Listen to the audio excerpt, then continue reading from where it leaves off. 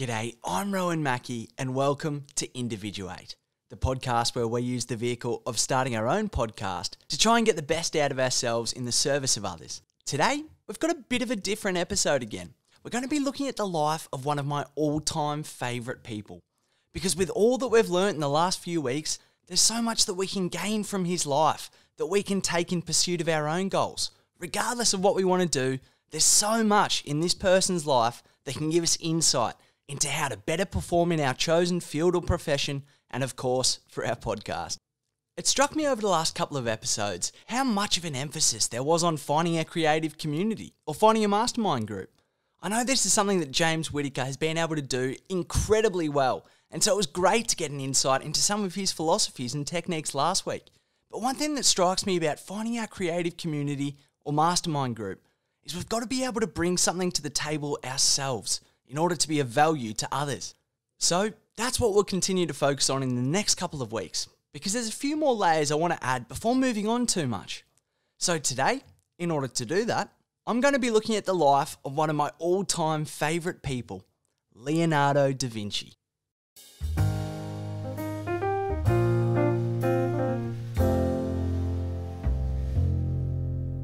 Leonardo is one of those people who are so utterly famous that you don't actually recall first learning about them. But when I think people are as famous and spoken about as Leonardo, it can lead us to build up a bit of a mythology around them.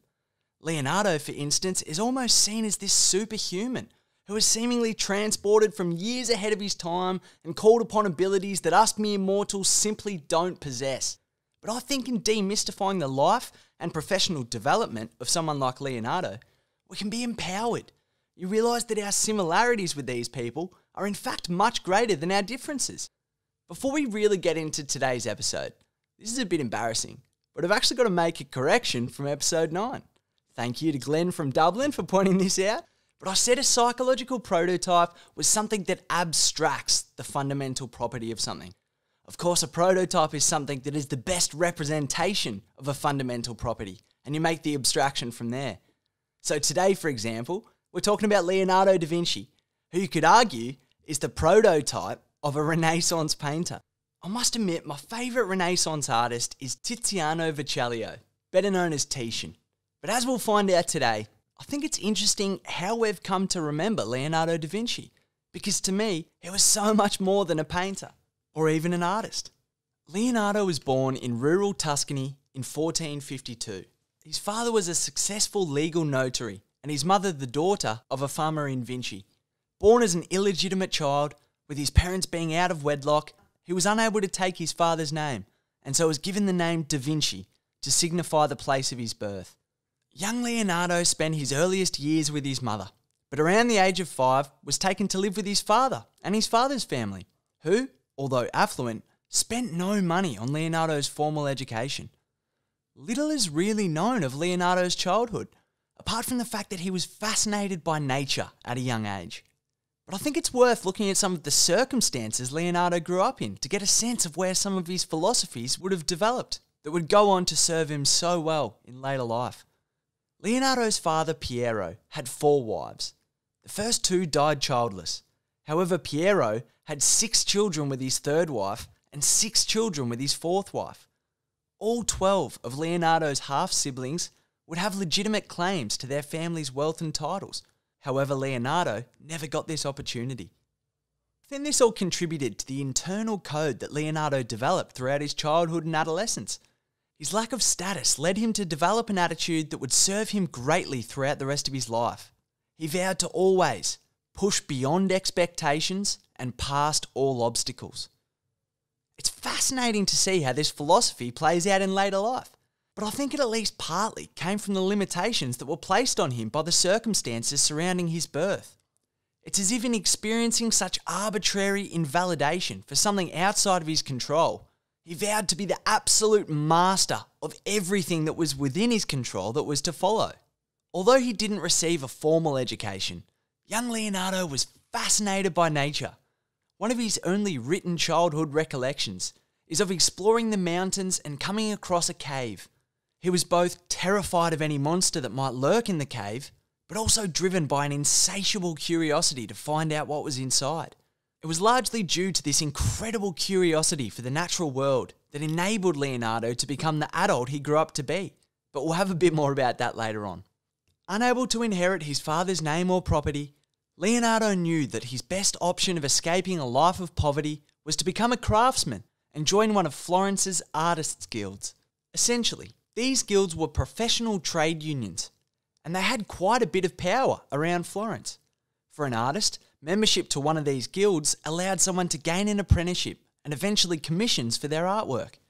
Because he was an illegitimate child, Leonardo was unable to join one of these guilds, but his father was able to secure him an apprenticeship with Andrea del Verrocchio, one of Florence's master painters of the time. This means that he had one chance to be something in life. He relied solely on his talent. Either he'd become great and be accepted into higher society, or he'd be mediocre and live a life of relative discomfort. Verrocchio's workshop was a centre for Christian humanist thought and culture in Florence in the 1400s. It's interesting to note that Leonardo joined Verrocchio's workshop around the time of Verrocchio's master's death, who just happened to be the world-famous sculptor Donatello. He's come up on this podcast before. So it's clear that although he wasn't able to receive the status of his siblings, Leonardo had a pretty first-class education when it came to being an artist. Now, there's entire books written on Leonardo's life, including by people who were alive at the same time as he was. So I'm not going to go through an entire biography of Leonardo, but there's a couple of important things to note from Leonardo's time with Verrocchio, because they were obviously formative years for Leonardo. Verrocchio was not just an artist, but an incredible innovator, and his influence on Leonardo was substantial. Firstly, I think it's important to note that Verrocchio was much more than our modern idea of a painter. The commissions that artists would receive in Renaissance Italy may have been paintings, but also things like bronze or marble sculptures. The commission could have been to cast a big bronze bell or create a giant door. Although fine art was one activity that the painters would have to gain a mastery over, it was just one of the many different media. They would have also experienced both theoretical and practical training. The artists in Verrocchio's workshop would have been painters, but by our modern standards, there would have also been sculptors, architects, draftsmen, engineers, biologists, theologists, psychologists, mathematicians and scientists. Then, they would have to be proficient in engineering and mechanical design in order to create the scaffolding needed to get up high enough to paint, or create an apparatus robust enough to hold up something like a giant heavy bronze bell. For example, one of the major projects that took place whilst Leonardo was working in Verrocchio's workshop was to create the giant ball that sits at the top of the Duomo Cathedral in Florence. Despite falling down once or twice, it's still there today. In order to elevate the giant ball, Verrocchio and his artists had to create a series of machines that could lift the heavy object up to the incredible height of the top of the Duomo. Some speculate that it was in this project where Leonardo first developed a love of engineering and construction that would underpin much of his later career. Another point to note about this time for Leonardo is that he basically covered off the first 3 of Alan Gannett's laws of the creative curve that we spoke about in episode 9.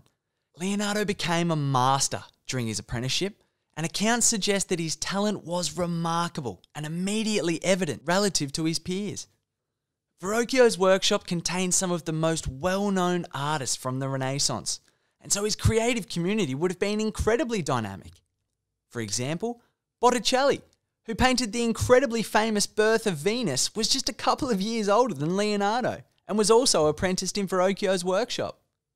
This environment would have been an absolute goldmine for a young artist in the early Renaissance, and although Leonardo was clearly a star pupil, he would have been influenced and motivated by many other artists learning and growing around him. That being said, it was apparently clear Leonardo's star shone the brightest. There's a story about Leonardo when working in Verrocchio's workshop. At that time, Verrocchio's apprentices would have done most of the painting in the workshop, and one of Leonardo's famous collaborations with his master is for Verrocchio's painting, The Baptism of Christ. It was Leonardo's job to paint the young angel to the right of Jesus, who was holding his robe.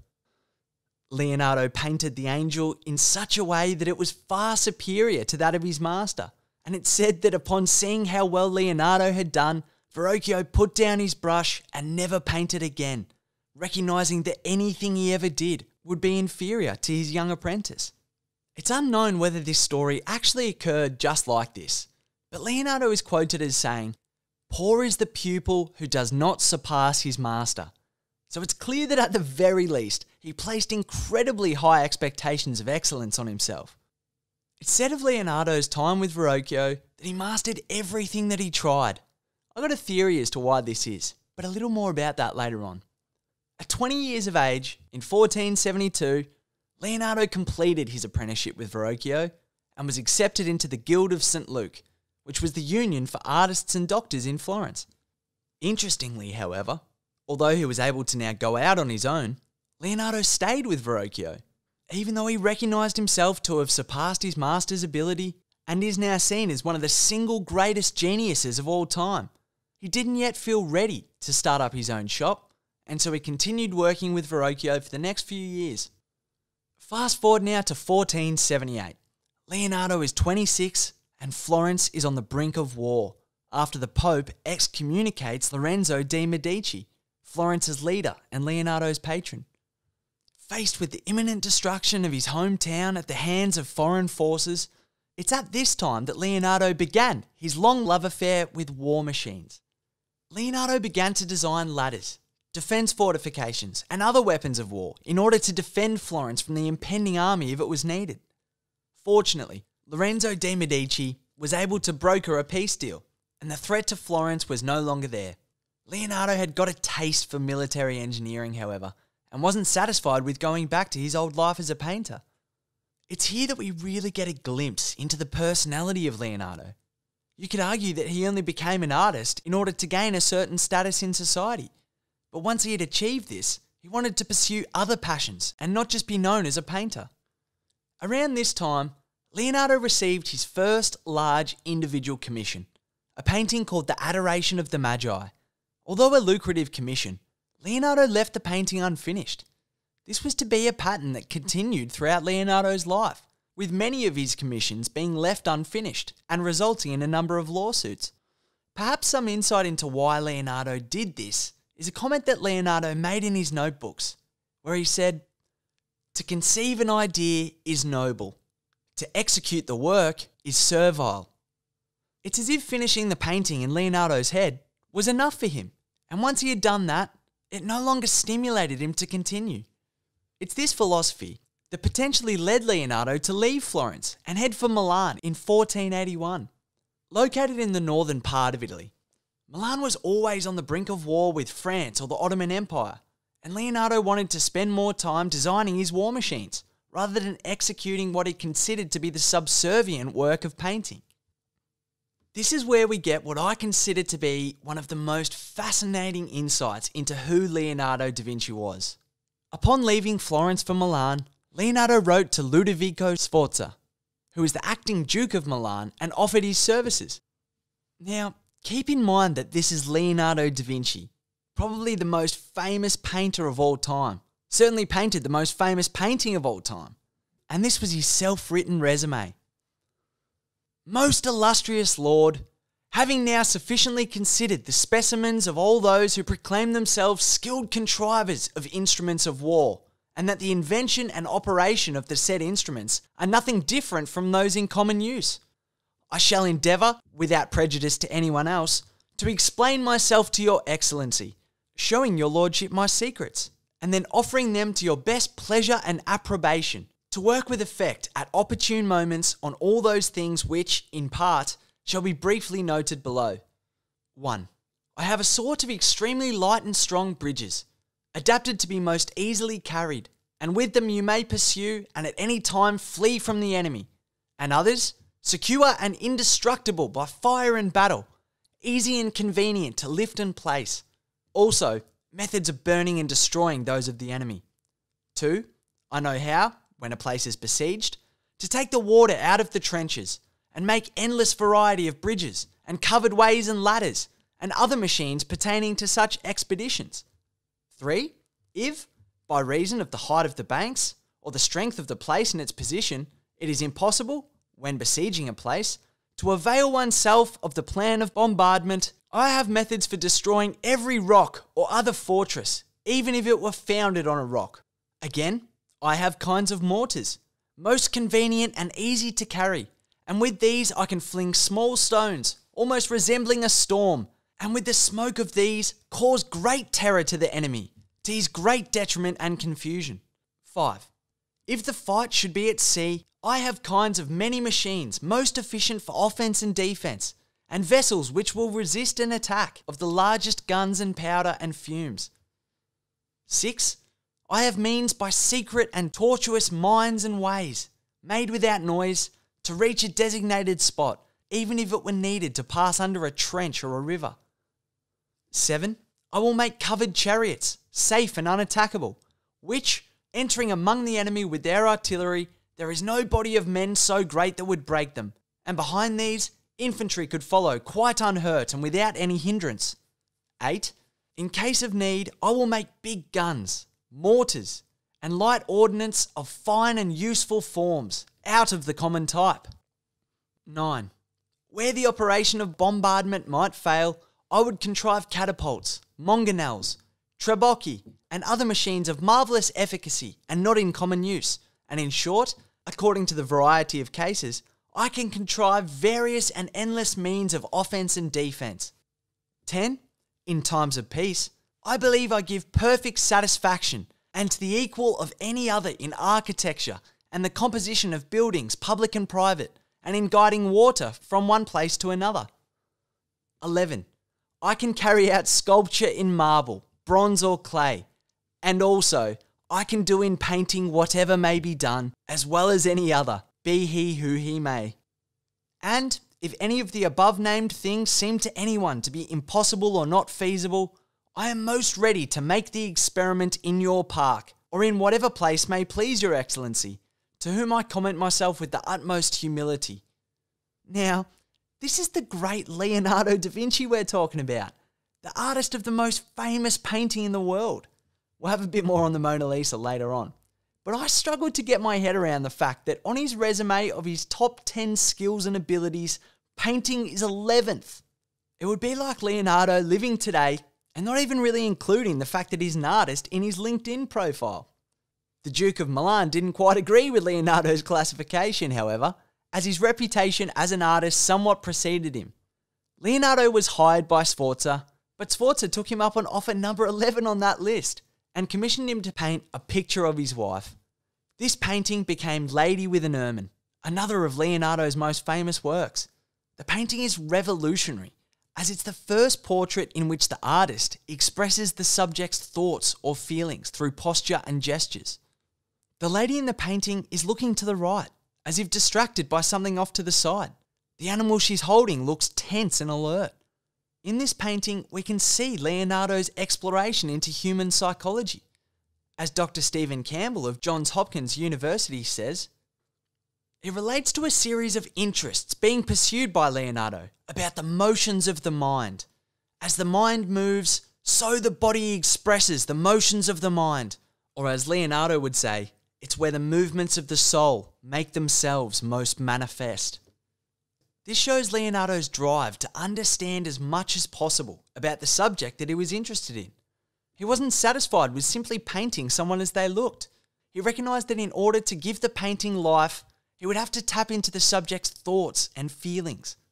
I'll put up a photo of everything that I mentioned in today's podcast at easygoingdigital.com.au/individuate. So check out today's episode page if you want to have a look at some of the paintings while I'm describing them.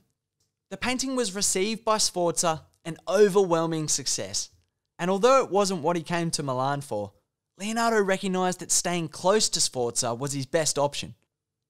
Before long, his decision paid off, as Sforza had commissioned from Leonardo a giant bronze horse to celebrate his father. The horse was to be 24 foot high and made from 60 tons of bronze. The project was an absolutely immense and career-making opportunity for Leonardo, then in his early 30s. Again, this project gives us great insight into the psychology of Leonardo. He began studying horses obsessively and devoted more than 12 years to the project, studying horses in incredible detail in order to be able to take on the great challenge. In order to create this giant horse, Leonardo would have to dig a giant pit in order to be able to dig a mould and then cast a bronze sculpture upside down in the ground. In the area around Milan, the water table was just over 24 foot below the earth. Now, I'm not an environmental scientist, but it doesn't take someone of Leonardo's genius to know the potentially disastrous effects of pouring molten bronze into the water table. So Leonardo was working with incredibly tight margins. This seems symbolic of Leonardo. He was working at the absolute limit of what he was capable of at all times and felt that he could overcome just about any obstacle.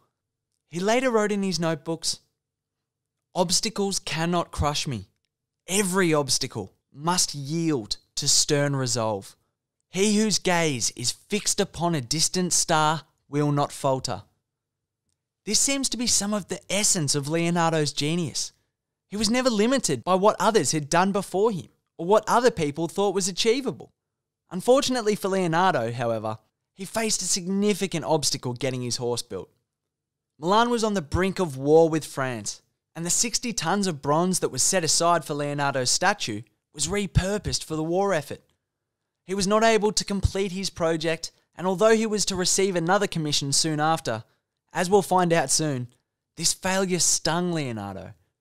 The commission that he received after the failed horse was for a painting at the refectory of the convent of Santa Maria della Grazia. This painting, The Last Supper, is one of Leonardo's most recognisable works. I'm sure you've seen The Last Supper, maybe even in person, and it seems to me that you can read a whole lot into this painting. There's countless videos on the meaning and the hidden meaning of The Last Supper, so I won't dive too deep into why this painting is so special. But there's a couple of points that I want to make for our purposes. The first is something that I think relates to the creative curve that we spoke about in episode 9. I think The Last Supper shows how Leonardo was able to sit right at the sweet spot of the creative curve in terms of familiarity and novelty. Like most, if not all, of Leonardo's other work, The Last Supper was revolutionary. Previous depictions of Last Supper from the time had painted the moment of the First Holy Communion, or the Eucharist, when Jesus broke the bread with his disciples. However, Leonardo chose to paint a much more chaotic scene. The way each of the subjects expressed authentic and intense thoughts and emotions with their gestures is rarely seen in any fine art, let alone from that time period.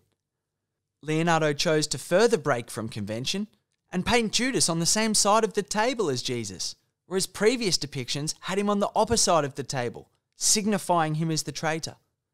The way Leonardo painted created a barrier between our world and the world of Jesus and his disciples, enhancing the divinity of the scene. Leonardo is able to paint Jesus' divinity without any explicitly divine symbols, like a halo or angel wings. These innovations were revolutionary for art at the time and contribute to why this painting is still spoken about today. But there were a couple of decisions that Leonardo made painting The Last Supper that shows he recognises the need for familiarity as well. The Last Supper shows a deep understanding for the material in the Bible. However, Leonardo chose to paint The Last Supper as if it was taking place at the time when it was painted. Keeping in mind that it was painted in the room where the monks of the convent would have their meals, he chose to paint Jesus and the disciples with similar linen and utensils to that the monks would have used. Although he was painting a scene from more than 1,000 years before, he chose to paint the scene with figures sitting rather than eating reclined as they would have in Jesus' time. Although The Last Supper contains countless innovations such as those I mentioned before, as the monks sat there eating, contemplating the themes encapsulated in Leonardo's painting, they would have done so in their own context, as if Jesus and his disciples were really sitting there at the end of the room. The only thing separating them is the divinity of Jesus and his disciples. The other point to make about The Last Supper is that it shows the limits of Leonardo's genius.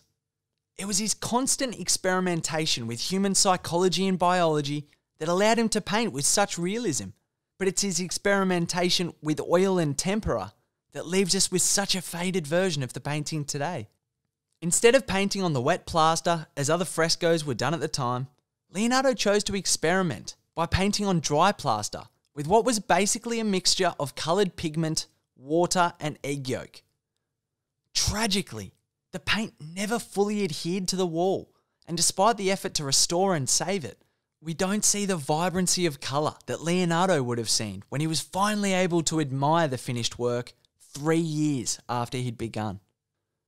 Unfortunately for Leonardo, not long after the completion of the Last Supper, Milan was invaded by French forces. Leonardo had lost his patron, and the giant clay model of the horse he had made in anticipation for the bronze casting was destroyed. Leonardo left Milan and began wandering. Although he was unemployed, it was around this time that he wrote in his diaries, "It has long since come to my attention that people of accomplishment rarely sit back and let things happen to them. They go out and make things happen." After having his services rejected in Venice, including a proposal for a way to conduct underwater warfare in the Venetian canals, he returned to Florence, determined to carry on his development and career. When he returned, things were not quite how he left them, however, as although he still had quite a reputation as a master craftsman, the people of Florence had been quite taken by a young upstart sculptor by the name of Michelangelo. Now, it's suffice to say, Leonardo and Michelangelo didn't get along. I'm semi-shattered by this, as it would be incredible to imagine being a fly on the wall if these two ever collaborated. But it's important to note just how competitive they would have been. Artists in Florence at the time would compete with each other for commissions, so in many ways, they were incentivized to despise each other. History has recorded a meeting between the two where Leonardo was having a discussion with his friend, Giovanni di Gavina, as they were passing the bank house in Florence one day. As they were walking, Leonardo and his friend encountered a group of intellectuals discussing a Bible passage about Dante. They asked Leonardo's opinion.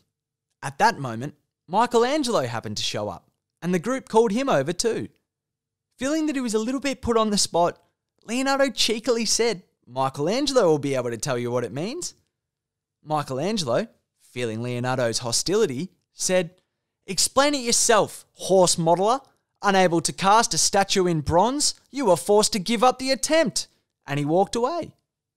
Michelangelo's reference to the failed bronze horse hurt Leonardo, and he despised Michelangelo the rest of his life, even though he respected him.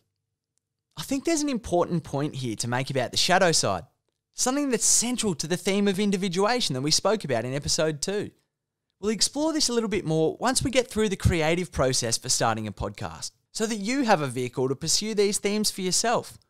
But it's fascinating to note Leonardo's descriptions of Michelangelo, as he explicitly described what seems like the opposite version of himself. Leonardo thought of Michelangelo as being tough, dishevelled, and arrogant. He even wrote of Michelangelo in his diary, "The sculptor's face is covered with paste, and all powdered with marble dust so that he resembles a baker. His house is dirty and filled with chips and dust of stone. With the painter, it's just the opposite. Well dressed, sitting easily in front of his work and moving a very light brush. His home is filled with music, unspoiled by the pounding of hammers." I think this passage is really interesting insight too into why we don't see more sculpture from Leonardo. As I said before, Verrocchio, Leonardo's master, was himself an apprentice to Donatello, one of the most famous sculptors of all time. So I think it's quite interesting that we don't see more sculpture from Leonardo, but perhaps this passage gives us insight into why. I find it fascinating that despite his immense genius, Leonardo wasn't able to transcend his hatred of Michelangelo, as it seems Michelangelo carried himself in a way that Leonardo felt he wasn't able to.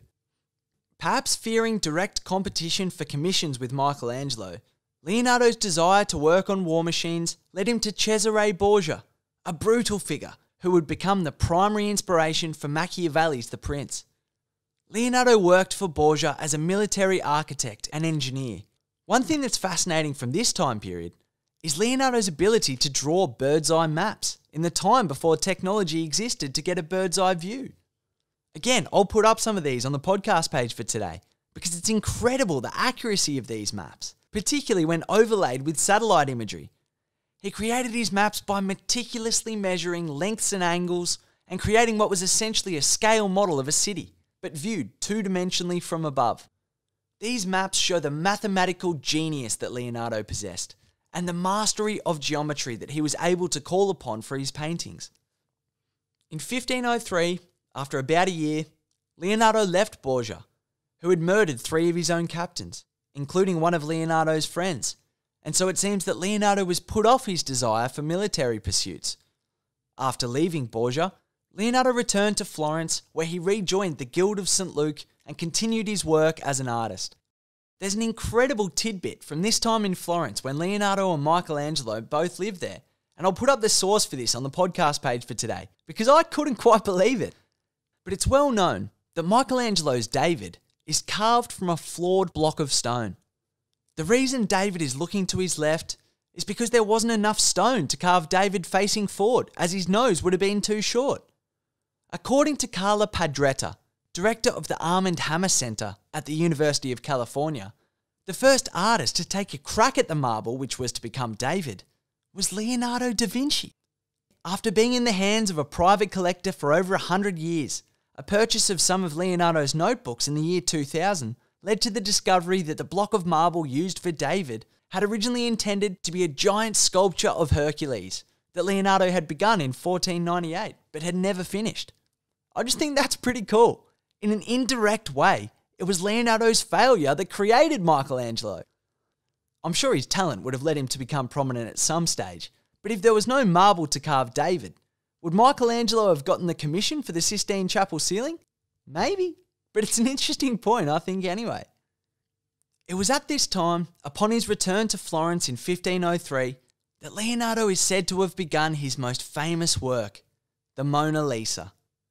It's unknown who the subject of the Mona Lisa is, but Giorgio Vasari, the first ever biographer of Renaissance painters, including Leonardo, himself a decorated artist who was born when Leonardo was nearly 60, said it was Lisa Gioconda, the wife of an Italian merchant. It's for this reason that the Mona Lisa is referred to as La Gioconda in Italy, or La Joconde in France today. Although interestingly, in France and Italy, this is also a pun, as it refers to Lisa Gioconda, but it also means the jovial one. Vasari, however, never saw the painting, and Leonardo never left a clue as to the subject. Now, there's a couple of things I want to mention about the Mona Lisa, because it really is the accumulation of Leonardo's knowledge and experience that he'd gained throughout his life. If we go back to Alan Gannett's 4 laws of the creative curve, the Mona Lisa is really the prototypical example of going through that process. At first glance, the Mona Lisa seems strikingly simple, even plain, compared to some of Leonardo's other work. It's certainly not as chaotically expressive as The Last Supper or some of his other paintings, but on closer inspection, you realise it's really nothing like his other paintings. Or for that matter, any other painting that had ever really been painted before it, or since. In Leonardo's time, artists would have been expected to perform autopsies on bodies in order to properly study anatomy. Leonardo literally cut up hundreds of bodies and took copious amounts of notes and anatomical drawings in order to accurately map out the mechanisms of the human body in intricate detail. It's interesting to note here that the way that we view anatomical drawings today is heavily influenced by the way Leonardo drew them. And it was Leonardo himself who first discovered the condition arteriosclerosis by comparing the heart of a deceased older man to that of a child. It was through this study of anatomy and biology that Leonardo was able to create the best psychological portrait of all time. The Mona Lisa is drawn with a triangular composition that was popular in the Renaissance. This provides a clear centre of focus and draws us in towards her face. It was the earliest Italian portrait to focus on the sitter in a 3/4 pose rather than full length. This style became the norm for 400 years after Leonardo pioneered it, but for its day, it was groundbreaking. He fills the frame with his subject, making the painting more intimate and cutting down on distractions for the viewer, again drawing you into her face. Paintings of the day were usually painted with a monotone background, like a plain sky or a simple room. However, Mona Lisa is sitting in front of a complicated landscape that seems to have only existed in Leonardo's mind. As you get further towards the background, it blurs, creating what's called aerial perspective, a technique that was invented by Leonardo in this painting. This technique mirrors the way our eyes perceive the world in real life. Leonardo invented other techniques that became commonplace too. His technique called chiaroscuro was created by contrasting light and dark tones to give the illusion of 3 dimensions. The way he actually painted Mona Lisa was new too, inventing a technique called sfumato, meaning smoky, in which tiny amounts of pigment were added to water and painstakingly applied in many, many thin layers. Again, this technique mimics the way our eyes work tonally, which allowed for depth of field never seen in a painting before the Mona Lisa. The subject is stripped of any high-class status symbols, wearing only a plain black gown, something that would not have been seen in other art of this time, which was mainly commissioned to celebrate opulence and wealth. Again, this is so that none of it's there to distract away from the face, which is the primary part of the painting. Now this is where it gets incredible. The horizon in the background behind the Mona Lisa doesn't quite match up, as it's skewed slightly higher to her left. This is because Leonardo knew that our brains would struggle with the conflicting information and correct this, which makes it look like her shoulders are on a slant, when in fact they're not. Our brain corrects this and gives the illusion of movement, as if the figure is slightly shuffling within its frame. Arguably, Mona Lisa's most famous feature is her smile. It was only relatively recently that we were able to explain scientifically why Mona Lisa's smile is so intriguing. It was in using these techniques of chiaroscuro and sfumato that Leonardo created an optical illusion. When we look at her eyes, the shading around her mouth appears to suggest that the mouth is curved upward. But when looking at the mouth, you realise that it's not quite a smile. This gives the illusion that she's both smiling and not smiling, depending on where you look.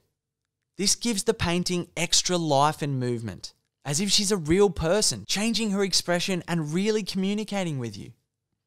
The fact that Leonardo was able to do all this with a paintbrush is kind of astounding. But it was only through Leonardo's dissections of the human body, and particularly the eye, that he learnt that light hits the whole retina at once, and this affects the way that we perceive light. Leonardo was able to use this knowledge to his advantage, giving the painting extra life and movement that simply wouldn't have been possible without the incredibly vast skill set and knowledge that Leonardo possessed. Before the Mona Lisa, artists only represented outward appearances, or representations of the persona, as Jung would say. But Mona Lisa really is relatively like a living person. The optical illusions created by Leonardo gave her movement that was never seen in painting before. He blended anatomy, geometry, psychology, biology, geology, philosophy, and many more fields of study to create art that wasn't just art. It was a deeper exploration into the human experience. According to art curator James Payne, when you stand in front of the Mona Lisa, you're looking at more than a portrait of an individual. You're looking at the accumulated knowledge of a genius who blended art, science, and magic to create a profound meditation on what it is to be human. Whether she's Mona Lisa, La Gioconda, or La Joconde, she's the face of a revolution in art. That's pretty much where we'll leave Leonardo da Vinci's life for today. To quickly close off the story, he spent the rest of his life working in a largely ceremonial role for the King of France. The Mona Lisa accompanied Leonardo for the rest of his life, and in his mid-60s, Leonardo suffered a stroke, leaving his right side paralysed and his left hand unable to draw the fine detail that he once could. Leonardo died in 1519 in France, the Mona Lisa left unfinished by his side.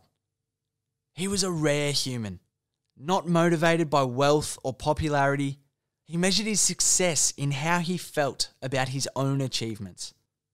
Just before he took his final breath, it's said that when Leonardo uttered his final words, he said, "I have offended God and mankind, for my work did not reach the quality it should have."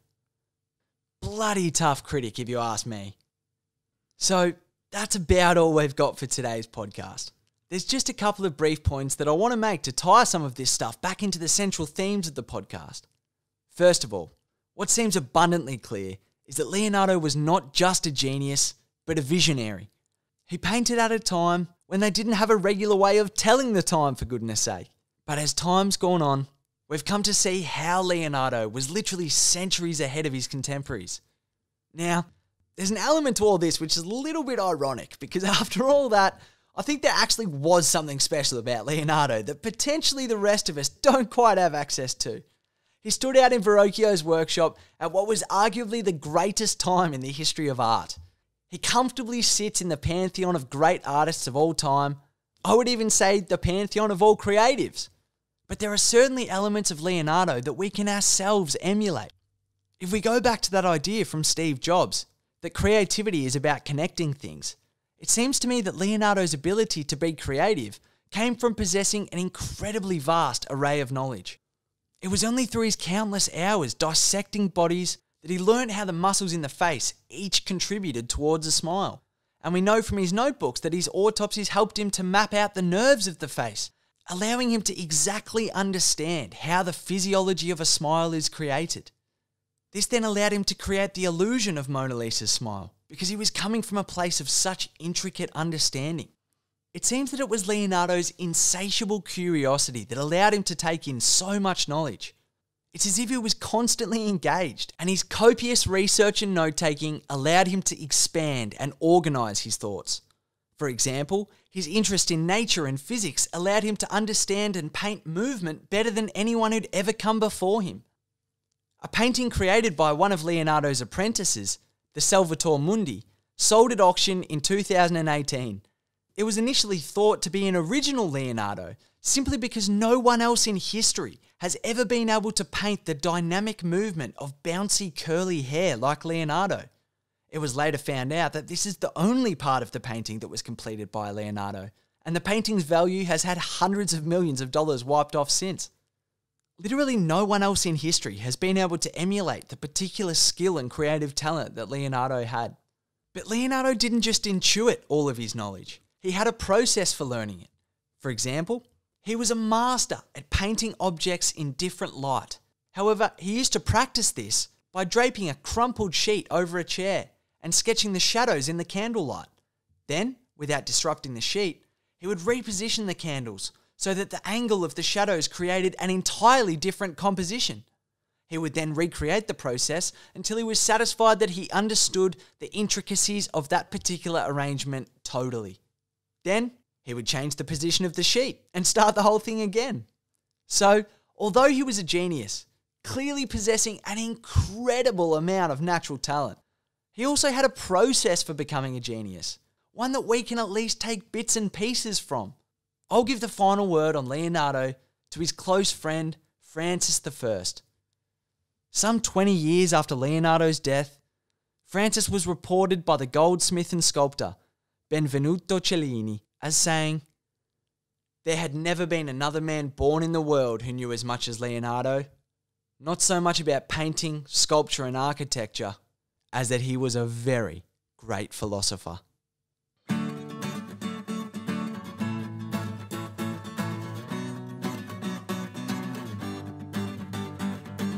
So that's it for today's podcast about Leonardo da Vinci. We've only really scratched the surface today, but I think there's lots in there that I'm keen to unpack a bit over the coming podcasts. As I said at the start of the podcast, Leonardo is the prototypical creative in many ways, and we can definitely learn a lot about how the absolute best go about it. Next week, I'm keen to have a bit more of a look at the consumption element of creativity, because it seems to me there's a way that we can speed up the consumption side of things, so that we don't need to take 2 decades like Rodin. We can look at things more like an apprenticeship, like Leonardo, who had seemingly mastered all there is to do in art by the age of 20. But more on that next week. Check out the podcast page for today at www.easygoingdigital.com.au/individuate. You can catch today's episode page and all the other episode pages up there too. I'll put up all my sources for today, including some really interesting videos, like a TED Talk about Leonardo that I've geeked out on a bit in the past. But that's all I've got for now. Thanks so much for spending some time with me today. I look forward to doing it again on the next episode. of individuate.